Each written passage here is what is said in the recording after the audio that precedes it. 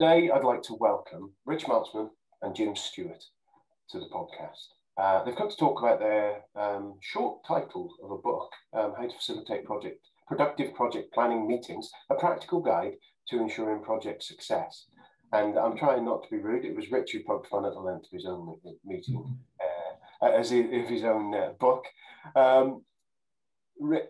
Rich is a master lecturer in Boston University, creating and delivering courses at graduate level in project management and qualitative and quantitative decision making.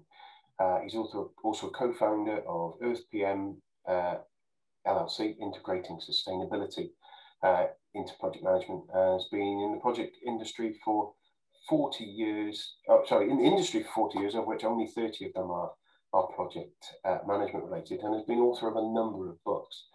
And Jim is project manager of over 25 years and has been independently consulting since 2003. He's a PMP since 2001 and an agile coach and certified Scrum Master. They both co-authored this book, and they've come to talk about something that all of us get involved with in project management, in these beautiful kickoff, start-off project management meetings. And yeah, guys, thanks for coming to the show. Glad to be here. Thanks for inviting us. So I've given you those little intros. Rich, do you want to just give a little bit more background on you there and what you're up to and where you are and things like Sure. that? Yeah, so a lovely place. The background is semi-real. This is Dennis, Massachusetts, and that's a photo I took of a nice sunset here on Cape Cod. And for those of you not familiar with geography, and since we have video here, I can draw a map of Cape Cod for you right here. And we're on the muscle of Cape Cod. So that's a view of Cape Cod Bay. I'm not going to spend much more time on the introduction other than to say that 40 years of experience were in the telecom business, deploying telecom equipment mostly. So a lot of my experience is kind of hard earned in turning up networks for companies like Verizon, Deutsche Telekom, Singtel, China Telecom, and so forth. But I've always also had a passion for teaching, and I've been doing that in parallel. That's it. I hand it back to Jim to have him further embellish his. Okay, thanks, Rich. Yeah, Rich and I probably live about 15 minutes from each other, not at the Cape, but he lives north of Boston. We both do.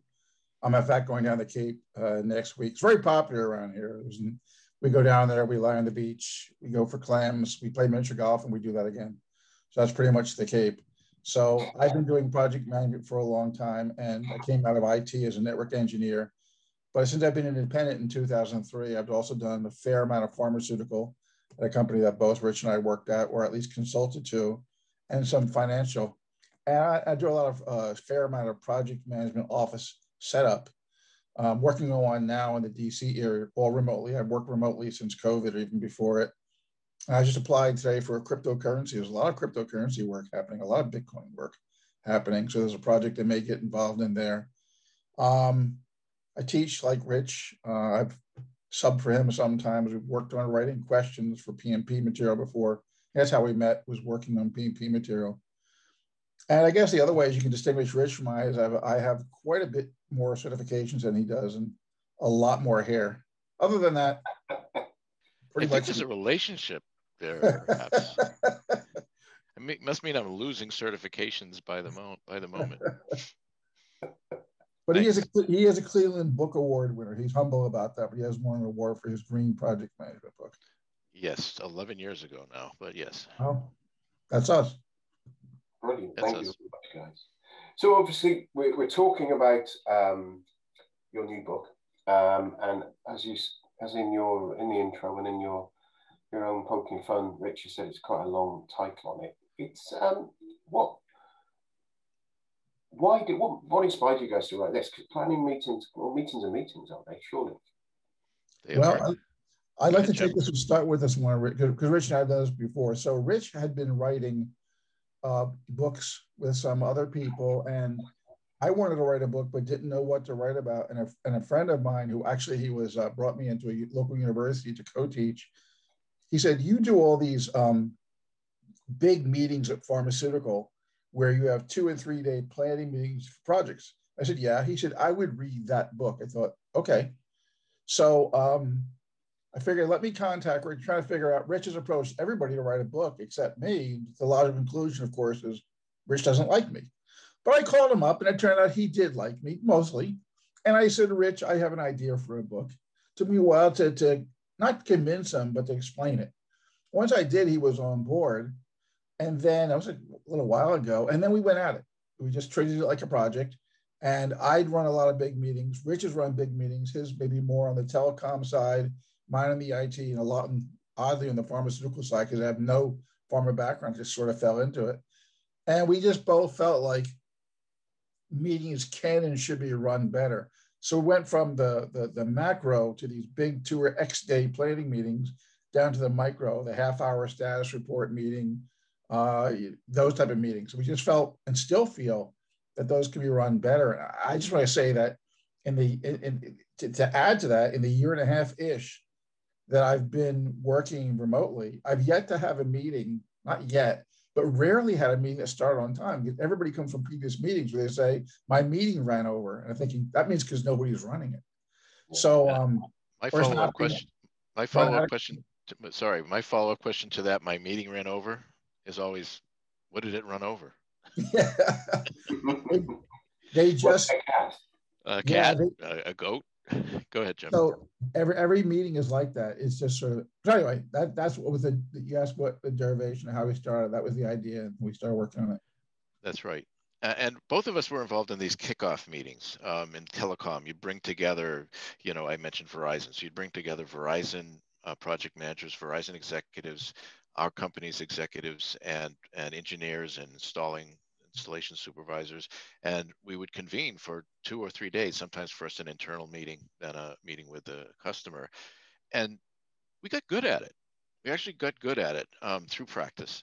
And so we wanted to share some of the principles we found that work, both Jim and I, and these meetings that ended up being pretty successful. Successful in that people left with a charged up feeling. They knew what to do. They could kind of salute to the end game of, what this project was all about. And although the book's title clumsily says it's about project planning, productive project planning meetings, I think that it also is a communications book. I mean, it covers communications in general. Meetings are, when you think about it, a form of communications, transferring information, right? Right? Everyone agree? Yeah, absolutely. I think it's critical that, especially these days, that's how we use it, because it's from my view, you've got a lot of communications one way, and meetings are the only ones you're getting where you've got that two-way real-time, right? Real-time two-way communication. Yeah. Multi-pair wise, right? So it is a book on communications, and we've actually parlayed that a little bit into communications workshops. So we've actually done that with a major telecom already. And I don't want to make this an advertisement, but by way of at least conveying the fact or communicating the fact that we have this, we realize that the book is about meetings. However, it uses that as one vehicle to explain why communications is so important in general, and some of the tips about communicating in general, although the focus in the book is on project planning meetings. And whereas Rich's meetings were with network people, mine, of course, were with marketing people, regulatory people, a big 10, 12, 14 year, I wasn't involved in the whole thing, project to develop a drug or a medical device. So those are the people that were coming together to do that. And of course, one of the things that happens too is, I'm sure Rich could attest to this, is you're meeting to produce a specific set of deliverables. But then you have all these side discussions. And if you're in a world where you can bring people physically together, we brought people together from all over the world for these meetings. Not only would they have dinner together and whatnot, but they would go from breakout sessions to discuss some technical thing, harmonization of drugs across the EU or whatever, that were kind of outside the scope of my world of project management, but well within their world. They're the marketing people. So they're all in one place.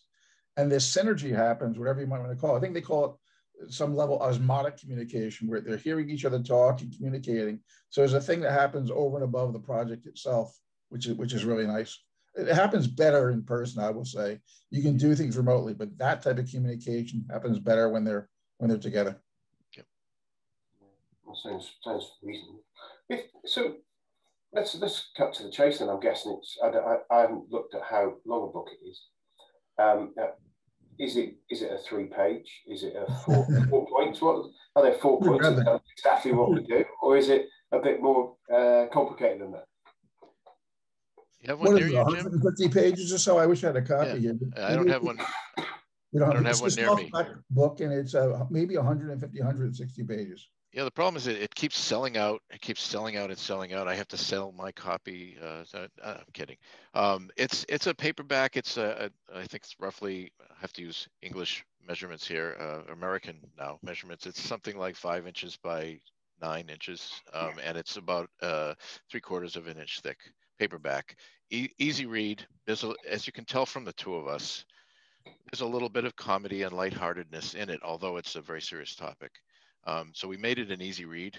And the other thing I'd say about it is it's got a little bit of a, Jim, tell me if I'm wrong, kind of threaded through it is kind of an introduction to project management, because we talk about what is a WBS and how does that fit into things. So you actually learn, it's not meant to be an intro to PM book.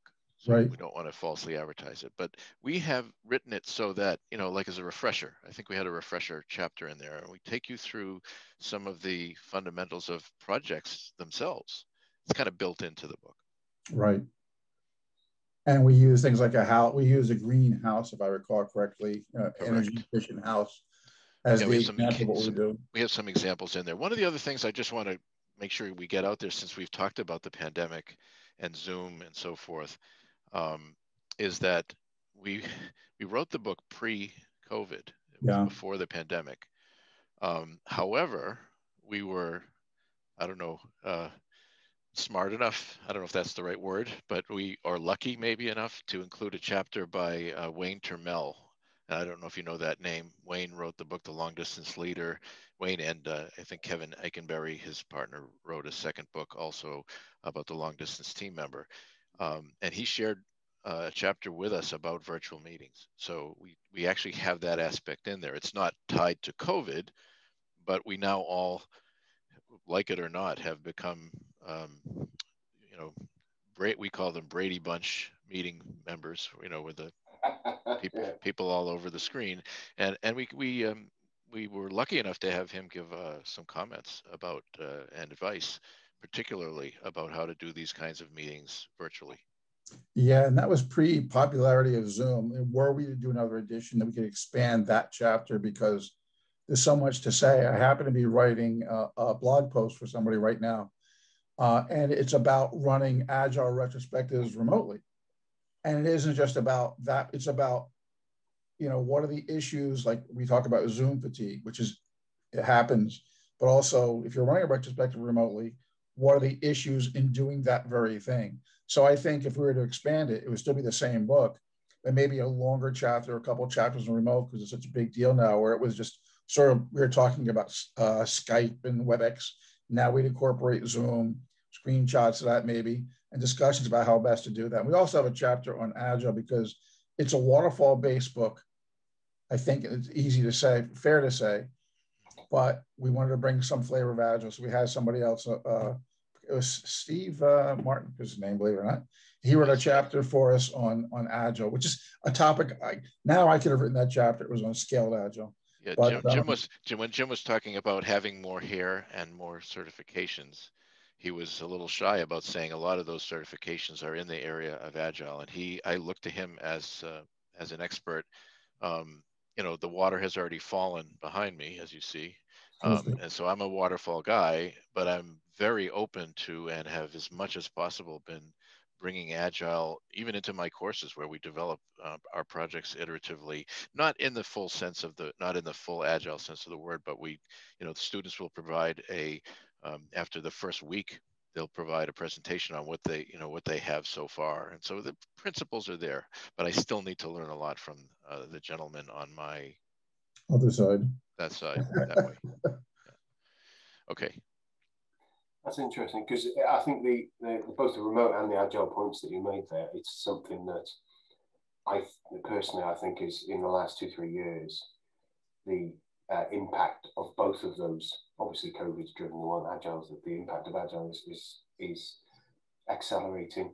Yeah. I think, as you alluded to there, it's the use of the Agile tools, if not necessarily the full Agileness, is something that I've seen quite a lot. And I've done it myself, where I know where we have a piece of work and it's kind of like, well, let's just use the same tools, let's use the retrospectives and things like that, because it's all good communication meetings, aren't they? At the end of the day, that's what they are. They're all about structure around some communication. That's all it is, and it's a different way of doing it and a different way of signposting it and reporting on it.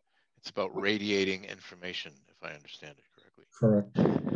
Yeah, and I think I wonder, when talking about the remote working, if we think about the facilitating a project planning meeting in the traditional sense, where you have everyone in the same geolocation, everyone available, and everyone comes to that meeting. I'm not sure, how often have you guys, I know you've said like you've had some big meetings there, how often have you had the situation where you've got at least one person who is not there because they've not been able to, maybe you've got 20 people in a specific location and another person's on the other side of the world, and not getting them across and getting them involved with those meetings is difficult. So we've always had that kind of micro remote. Very rare that there would always be a core group of people that kind of sat together and had those meetings, my experience anyway. But then you had a few, maybe someone on a conference call, which invariably what I've found is they'll be on the conference call and you in the room forget about them. Right. Even to the point where you say, right, should we have a break? Yeah, let's have a break. Okay, let's have a break. And they're like, we all just walk out and Wayne actually addressed that in the chapter. He talked about, not having them necessarily unmute, asking for their opinion, for whatever, those type of things, making sure that the room knows that that person is there and make them feel a full member of it. And now they can be on video, theoretically, right? It's changed it, because video before was very expensive. In the Zoom world, it's no big deal to have them up on the screen. So that's what I would say. They can be up on the screen as much as they want, or have that room up. Very often it's 2 or 3 people like that. And then they're up there and they're a full member of the thing. And, if I was working in Boston and my team is in India, which is very common, or I ship them back and forth, we bring them up and they become a full member of the team. You're right. If you forget about them, that's going to happen. But you have to be you have to be more conscious in a remote arrangement, I think. Much more aware. Yeah. I mean, it's very easy to think of that person as a Polycom speaker, as opposed to a human being. And like you said, I have been on both sides of that. I've probably been the careless person who said, okay, let's take a break. And the Polycom is doing, I mean, it's not actually doing this, but it's like, what, and I've also been that person who's been remote. I worked for many, many years as the only person in Massachusetts when our company became a little bit more worldwide. A lot of our folks were in Texas and Finland and India, and they would do that to me. And it's like, it's denigrating. You feel like a 3rd or 4th class citizen. You haven't even made it to 2nd class. Yeah, and it's quite difficult in those scenarios when you are on the end of that phone to sometimes be heard, because whilst you can raise your voice in the room, you can gesture, and, right? Or with the video, you can do that and go, guys, video makes a big difference. I've got something to say. But that's exactly it. Our book talks about, if you're running a meeting, if Rich and I are running a meeting, we're running that meeting. It's not the responsibility of the person on the other side. It's our responsibility to say, Mary has a point to make, or Mary, what do you think? It's up to Rich and I running that meeting, because it's not her fault if she can't get the voice in. Exactly. And Jim was, I think, really clear in the book, in the parts he wrote, about the fact that you want to be people's friends and you need to have good relationships with people. But when you're running the meeting, you sometimes have to be the bad guy. You have to say, okay, this talks to the goblins we can speak about, but you have to say, even at the risk of temporarily hurting a relationship, which is a little controversial, you have to say, okay, this is not the topic of the meeting, or we have to listen to, you know, Karen who's on the speakerphone. You know, you have to direct the meeting. You own it. You own the meeting as a project manager. In fact, one of the points we make is that kind of ironically, we're project managers, but we forget that running a 2 or 3 day planning meeting is, guess what? A project. That means we can and should put the same rigor and attention and focus on an end goal, which is a successful meeting, that we put on our, you know, new drug or new pharmaceutical product, or our new widget, our new service. Well, we make the point that you have to be large and in charge as you're running a meeting. This is getting down to the crux of the book, and not to be too worried about being liked. And I don't mean that in the sense of people want to be like, well, I'll let Bob here ramble on for 20 minutes so he'll like me. Meanwhile, the other people are looking at you with daggers, as we say, because you're not controlling that. So I'm coaching a woman right now as a project manager at this DC company. And I listened in on the calls, and she was saying to me, you know, those meetings run over because they keep talking. And I'm saying, yeah, they keep talking because you're not stopping them. Meetings don't run themselves. So people come away from a meeting and say, well, that was a waste of time. Well, who was running it? I was. Well, we didn't get to the agenda. Well, whose fault is it? So it's really the person running it that has to make sure. So I'm speaking to the person running the meeting, not the people attending the meeting. If you're the person listening to me right now, you run that meeting. You're large and in charge. Don't worry about being liked.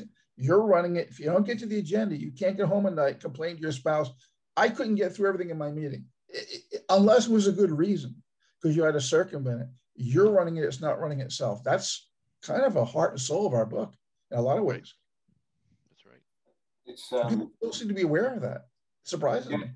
Yeah, and I think it's something that's always occurred to me with running big workshops, running meetings is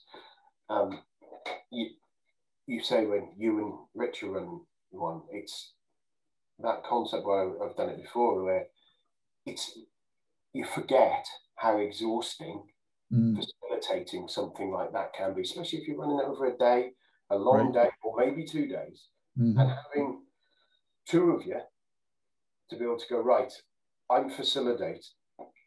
Because quite often as a PM, and I don't know about you guys find this, you can't facilitate and contribute at the same time, because you're the energy that you need and the attention that you need to do those, because you can be I know I talk for England, so I can be the culprit that could keep the thing running if I'm starting to talk without someone stopping me talking.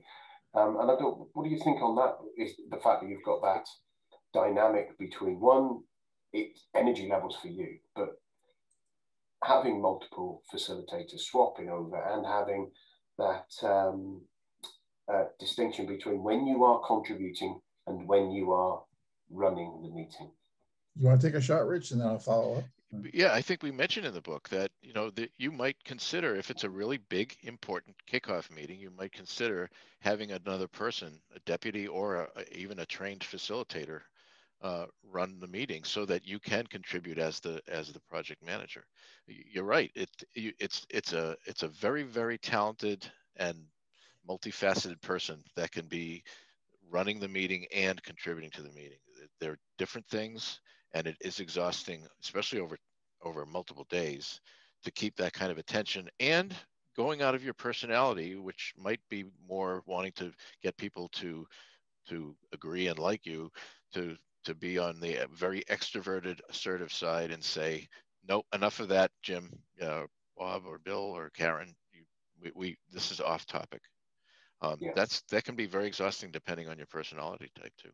And in addition, I haven't told Rich about this. One of the places I teach for periodically offers us classes. They offer us a 1-day class in facilitation. I just took it last week. And as a facilitator, you can often, maybe should be neutral. Your job is to facilitate and pull things out. So if I was the project manager on a large, working for a pharmaceutical, running a project, maybe I do want to bring a facilitator so she can facilitate while I contribute. But the reason for having two isn't necessarily just because of that. So when I was working at the farmers, and I use that as my one big example, the woman that brought me in to do those, she was a great facilitator. Rich knows her too. And she would facilitate while I was doing something else. So we could divide and conquer. So for example, since we're all project managers, we would be having work breakdown structures up on the wall. And I would be visiting different groups, discussing the work breakdown structure, regulatory, marketing, et cetera, while she was visiting other groups. The second day of our meeting, I'd be going around with my laptop, collecting information on the Microsoft project, while she was leading a breakout group in harmonization of the drug across the EU, or she might have been running a risk thing. So Rich and I were doing it together.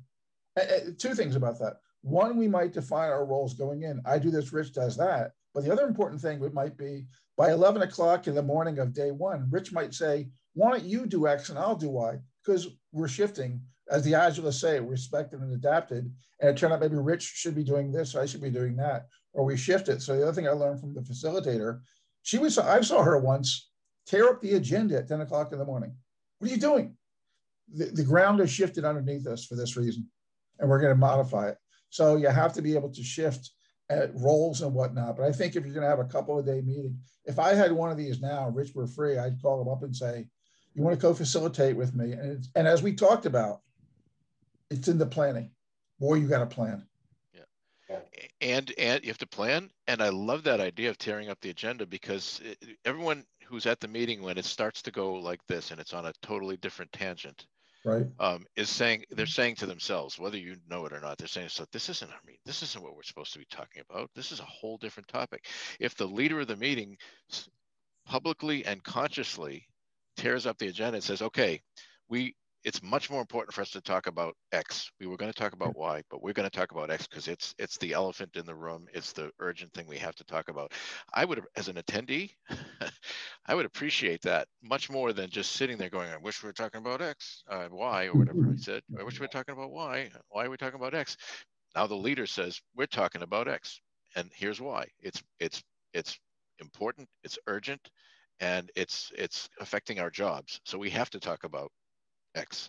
And I would much rather see that leadership from a project manager, from a facilitator, than having everyone in the room running a little subroutine that says, why are we talking about this? Why are we talking about this? Mm-hmm. So it's kind of...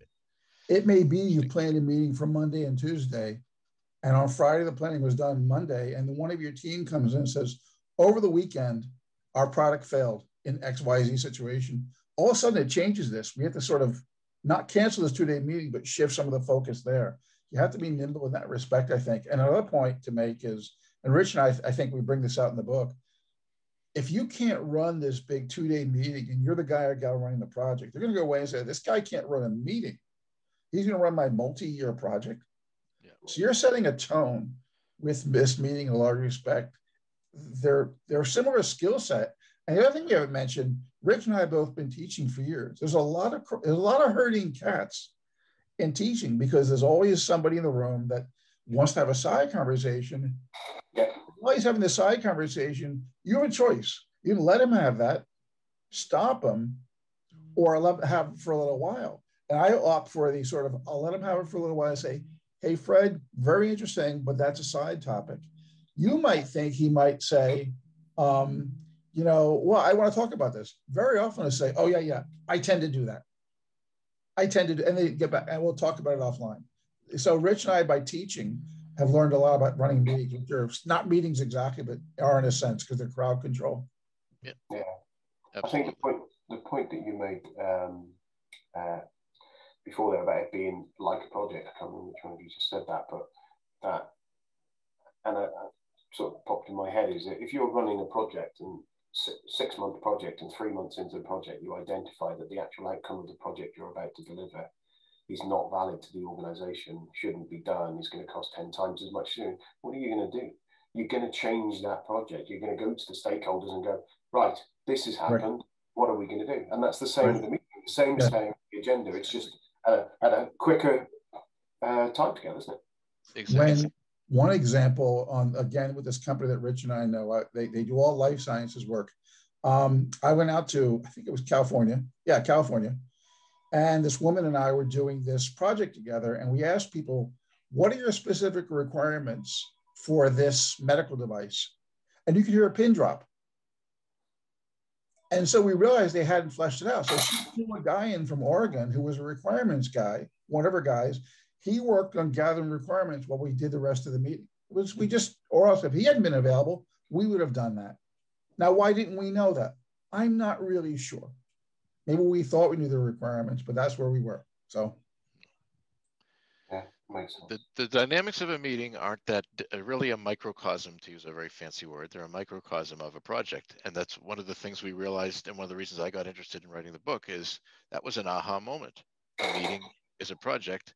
And although we're pretty good at running projects, we forget to run the meeting like a project and to lead it like a project manager and to make the changes. Now, the example you just used, Nigel, is kind of interesting because a lot of project managers, 3 months into a 6-month project, the project's not delivering what it's supposed to. It's not connected to the objectives of the organization. We are kind of, there are some project managers, I won't name names, who will say, must finish project. They'll still do it, right?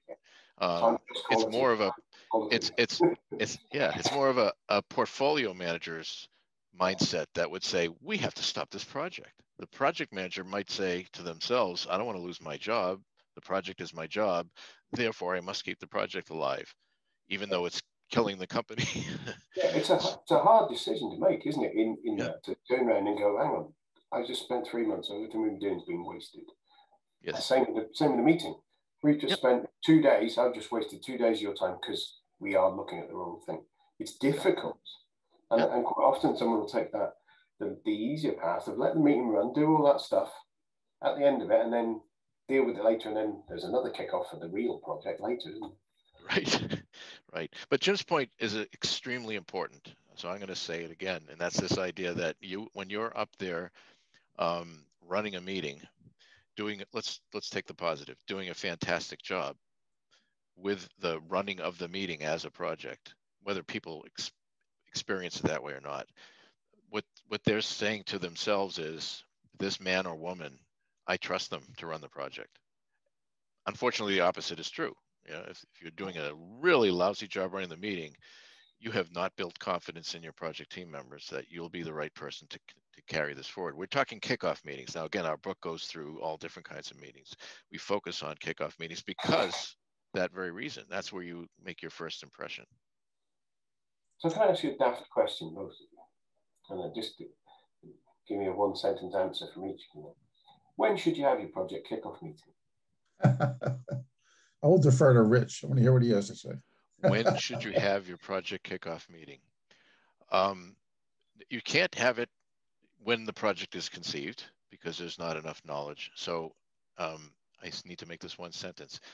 After the major work streams are defined, I'll try to limit after the major work streams have been defined. And Jim? I would agree, and I would add to that after you have a charter. Because until you have a charter, you don't have a project. Once you have a charter, that's the way it should be. You have a written charter, it's signed off on, then you can have a kickoff meeting. But a very waterfall answer. A very waterfall answer. No, actually, no. Because because that's a misunderstanding is that there's no documentation. Agile. There's no documentation, but what about a charter? Charter? Yes? Yeah, I would still have one in Agile if I possibly could. Yeah. Good. I don't know what the equivalent would be otherwise. Maybe it would be they'd have their sprint 0 first. But if I can have a charter on a project, I'm going to have a charter. The mistake in Agile sometimes we throw out everything from waterfall and say it's not relevant, but charter is very relevant. Exactly. This is my contention that I think both of these camps are really much more alike than they think. There's some things that are very different, but there's much more alike than they think, and there's really no need for a third world war here. To be quite, my view on this, and I've said it to many people before, is that we have 2 tools in project management that we talk about most of the time. One is a hammer, one is a screwdriver. One is Agile, one is waterfall. If you're building a cabinet, you're using both. Yeah. Do you know what I mean? It's not about either or, it's when to use which. And some of the tools are coming in. I'm reviewing for my customer some software tools. One of them is a scheduler online. Said, look what we've added in, the Gantt chart. So I mean, okay. Exactly. So what's happening is the Agilists are, now that they're becoming more mature with it, and they're are saying, okay, maybe there is some good stuff in that. I think a watershed. I'm going to get a little off topic here. Is when PMI fully adopted Agile, as in 6, the Agile Practice Guide, and as Rich knows, probably in 7, he's seen 7, I haven't, PMBOK 7, even more so. And the exam through PMI is 50% Agile. So with PMI giving its blessing, the Agile Manifesto now being here for 20 years, we have to be able to go towards either one. There's a lot of meetings by the way, in Agile. There's a daily stand-up, which your Scrum Master has to keep to 15 minutes. There's a sprint review. There's a planning meeting. There's a retrospective. These are all meetings that happen. So the same rules still apply. Good meeting running is, when people talk about stuff in Agile, what do we do with a person who isn't good on a team? What have you ever done? You coach that person. If that can't be done, you write that person up through HR. If not, they move on someplace to another organization. So it isn't like we throw out all the rules from Waterfall to Agile. There's still common sense in there, I hope, somewhere. But there's still a lot of meetings in that. So that's why we wrote a chapter in Agile. We had it written because the meetings Rich and I are talking about are large 2 and 3 day planning meetings. In scaled Agile safe, they have 2-day planning meetings called PI meetings. So we figured, well, we show an analogy there. So it isn't really an Agile book per se. And maybe again, if we have another version of our book would have been a bigger bestseller, but we had one thing against it. It came out the same day as Michelle Obama's book, and she just clobbered us. That's right.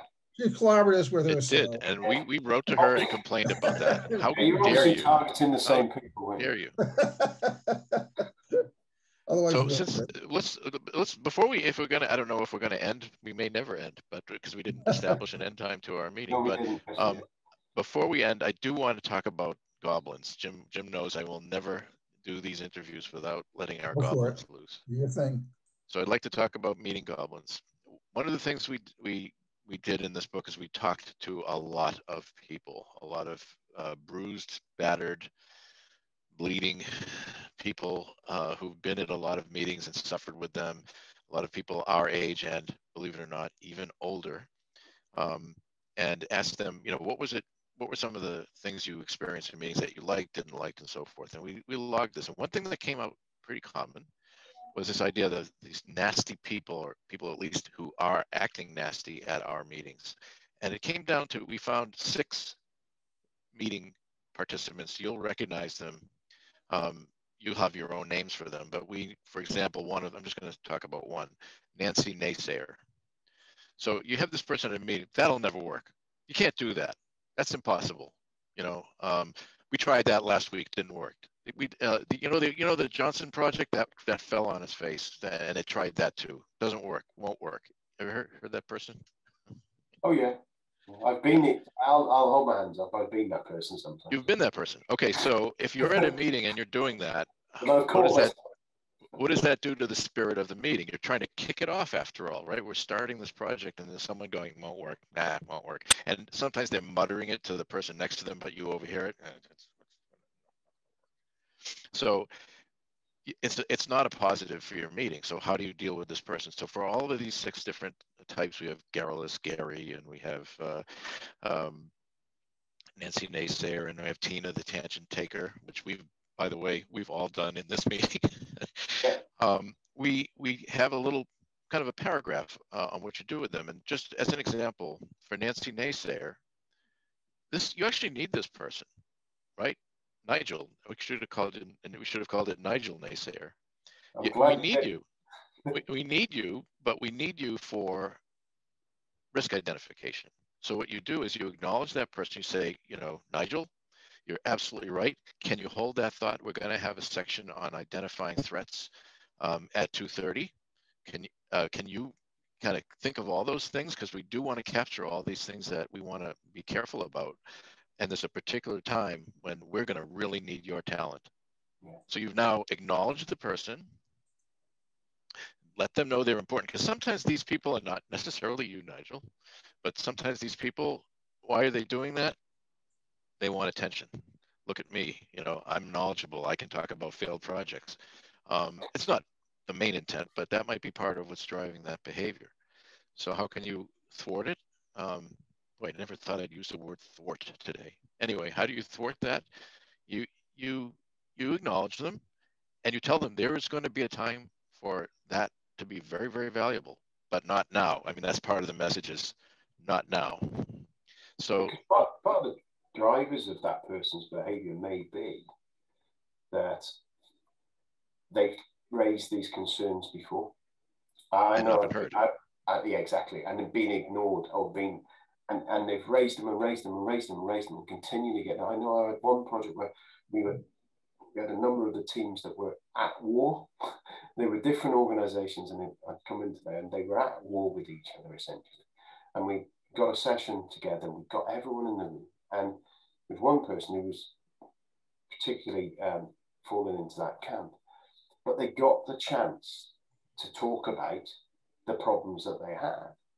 And then you can turn it around there and say, yeah, we recognise that's a risk. What do you think the solutions are to those risks? And they knew all the solutions to all of the issues they were raising, but they needed someone to listen to them and acknowledge and agree to do those solutions. But they weren't being listened to is what the problem was. And that's where that could drive from. Yeah.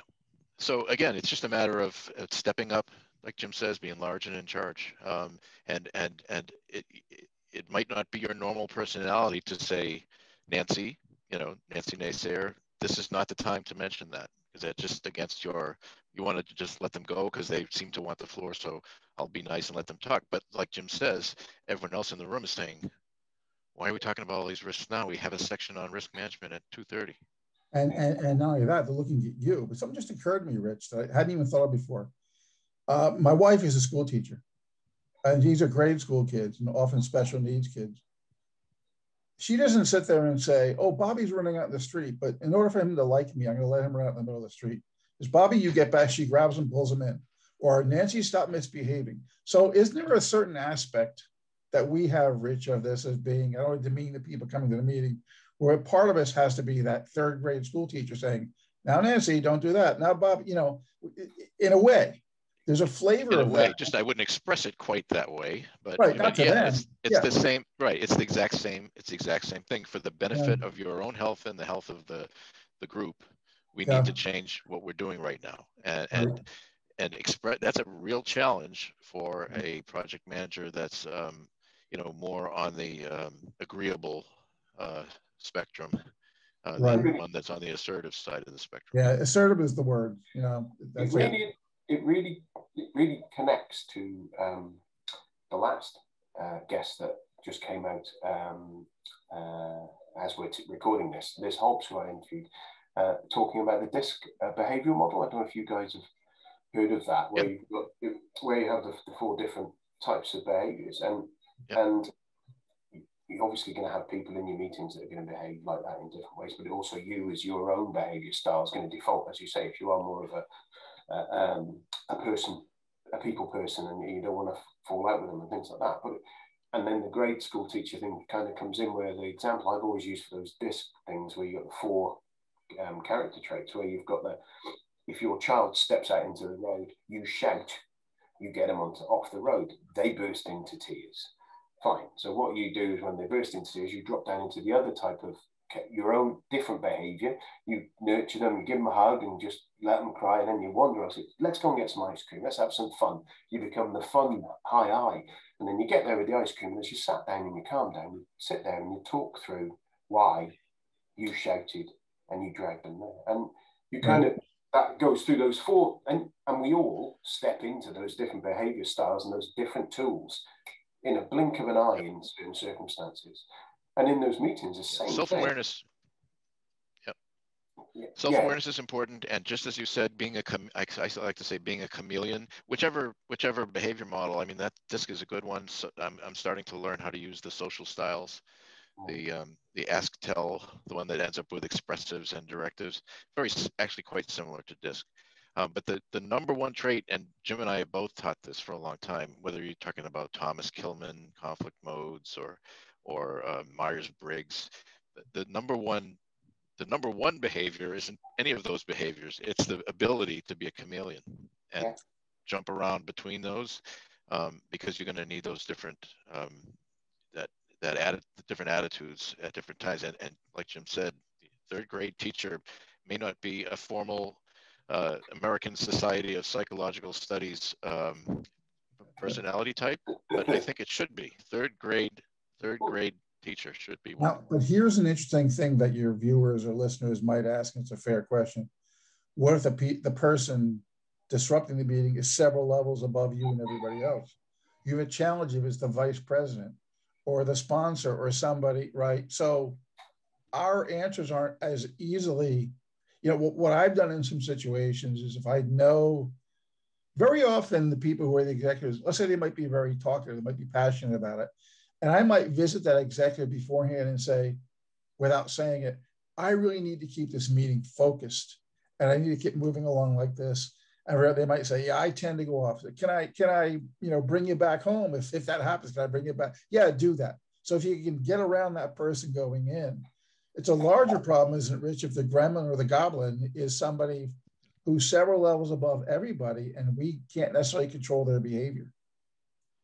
Absolutely. You have a bully CEO and they're Nancy Naysayer or they're Tina Tangent or Gary Garrulous. A little harder to rein in. I mean, let's be honest, it's going to be harder to rein them in.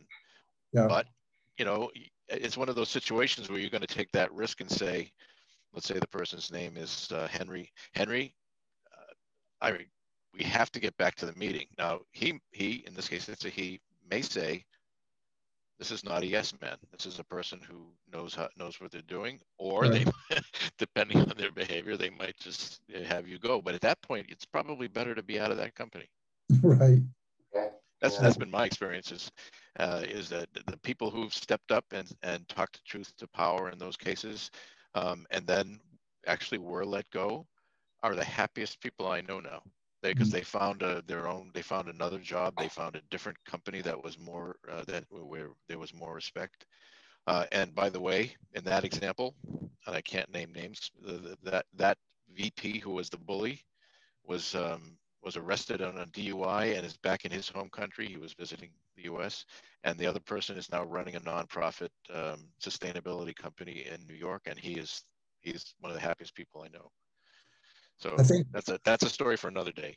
I think part of it is doing your homework as a facilitator. You're coming in from the first of all, if you're an employee, you know the personalities involved. If you're coming as an outside facilitator and you start doing your homework and interviewing people, you'll find out that Ted will say is a loud mouth or whatever it might be. And yeah, they might say something like, just let him go a little bit and he'll calm down. You might get understand a way to handle him. You might meet with him one-on-one and say, we have this meeting, we have to accomplish these goals. And you might have to factor in extra time for this guy to blow off steam, right?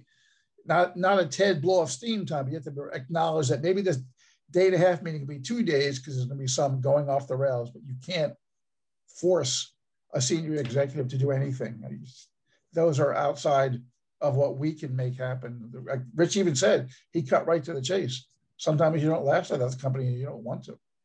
Well, it's stakeholder management, isn't it? It's like you say, again, with the analogy of the fact that you've got a project, a planning meeting, a meeting is a project.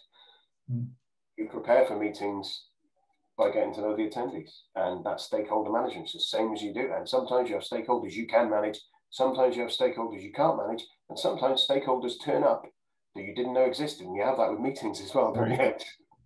And you should know them. A classic example I want to give you is the DC company I'm working with. There's a woman that runs the company. She's great. She's nice. She's got 1 million customers. She's doing a good job. But I found out recently that one of her stakeholders in this healthcare initiative they're doing, he's a difficult guy, and he'll call and text her at home at 11 o'clock at night. And her husband will say, don't answer it. And she'll take the call. And I would just say, if you put me in that position, when he called, I'd say, thank you. Don't call me at 11 o'clock at night unless it's an emergency. She's incapable of doing that. Even though she's tough enough to build a company, she isn't assertive enough in some ways to say to this guy, don't call me at 11 o'clock at night. And when he does call her, half the time it's just some nonsense thing. Nobody should put up with that. It's her company. She's the CEO. One point to make here that came up, and I don't want it to kind of, at one point that came up, I think that's kind of important to note, that goes back to the book, is there's nothing wrong, going back to 3rd grade here, there's nothing wrong with homework before a meeting.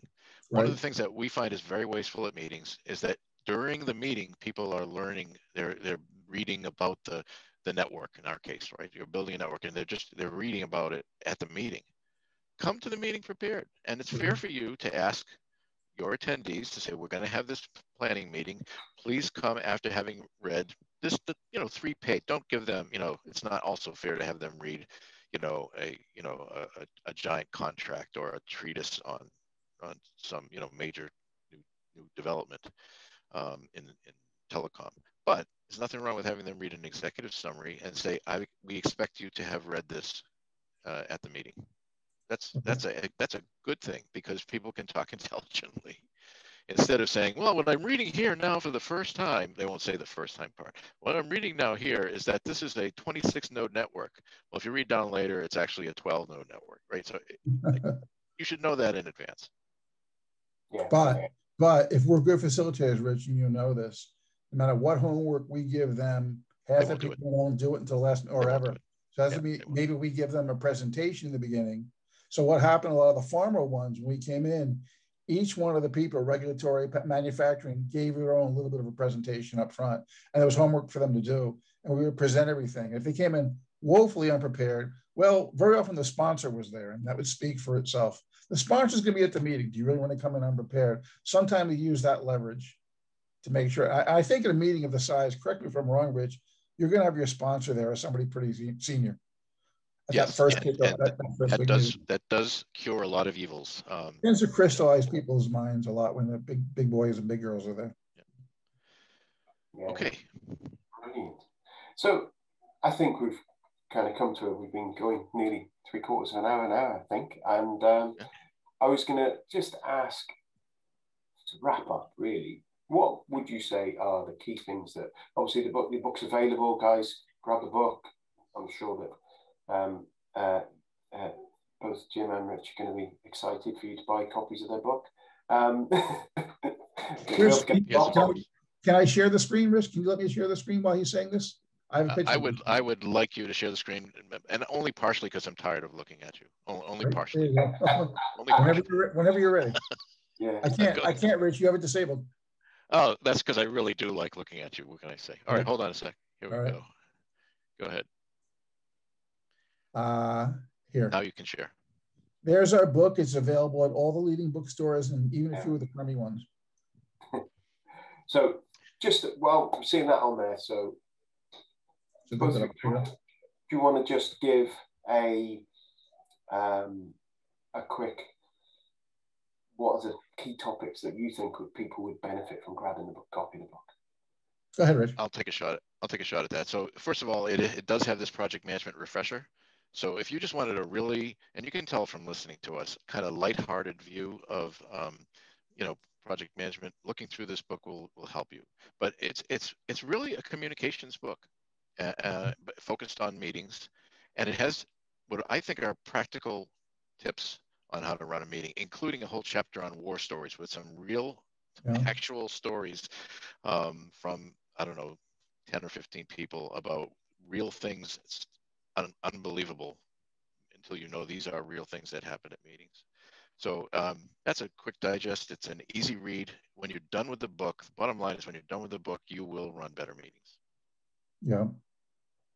Jim, anything to just the things that we talked about, the heart and soul, if you go through it. Look, we're not getting rich off this book. Well, I am, because I managed to do a contract where I'm getting 90% of the royalties and Rich gets 10, but that's the first time he's learned that. But if you read this book. Negotiation skills. We would like to point you to our websites as well, if we're at that point where we're doing. Well, let me just finish what I was going to say, which is that the key things there are, people really need to learn how to run meetings better. And there are times I want to fly to every company in the country, if not the world, or as many as I can, and just say, you could have better meetings and better projects as a result of better meetings. So many people ignore the basics. This will give you the basics and then some. So that's all. Yeah, so we do have a website. I don't know if you have that up on, we can put that up on the chat. Put it in the chat. I don't know if you see chat. If I chat, do you see it? I think you do. It's projectmeetings.us. Nope. Oh, yeah. Projectmeetings.us. Brilliant. And so that's details about the book and how people can get hold of the book and stuff. Yeah, the book is available on Amazon and from the publisher, which is Maven House Press. So if you go to Maven House Press, MAVENHOUSE, mavenhousepress.com, you'll find our book is featured there. But it's just as easy to find it on Amazon, and it does okay. It is not what's Michelle? It's not Michelle Obama's book, but it does share one thing with it, published on the same date. Correct. Brilliant. Thank you very much, guys. Thank you so much for your time, and have a brilliant rest of your day. Thanks a lot. We'll Thanks, do the best we can. Thank you very much. Okay. And it's been a pleasure to be here. Take care.